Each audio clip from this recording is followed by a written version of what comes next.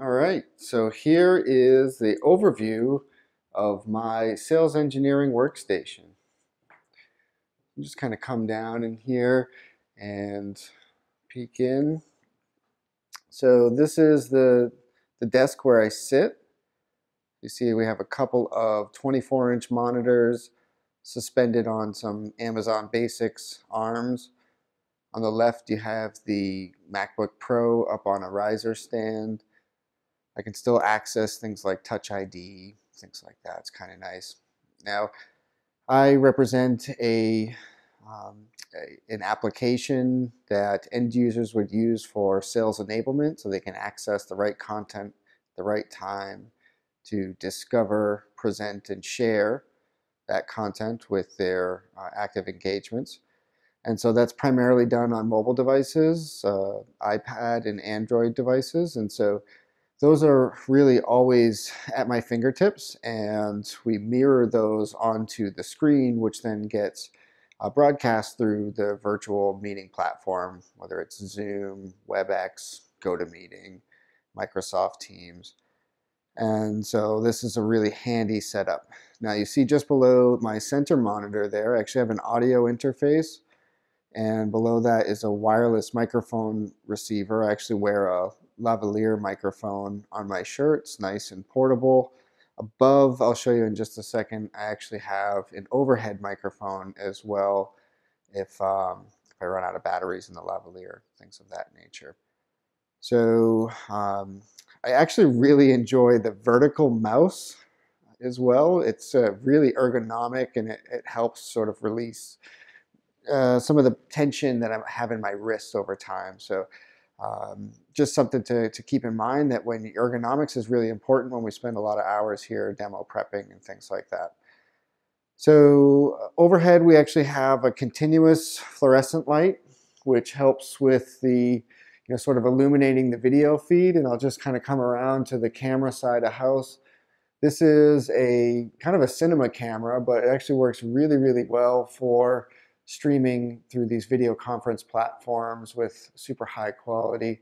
So I have a fast lens on that sort of blurs out the background, really prioritizes the subject.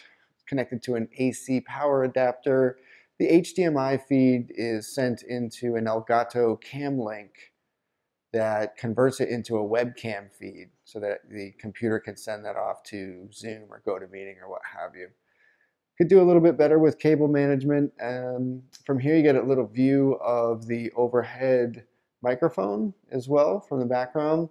And I'll just kind of jump over here. You can see what it looks like in the background. Now you'll notice one sort of pro tip is the blacked out curtain in the window, because throughout the day you'll actually get a lot of backlighting, which will kind of influence the image there.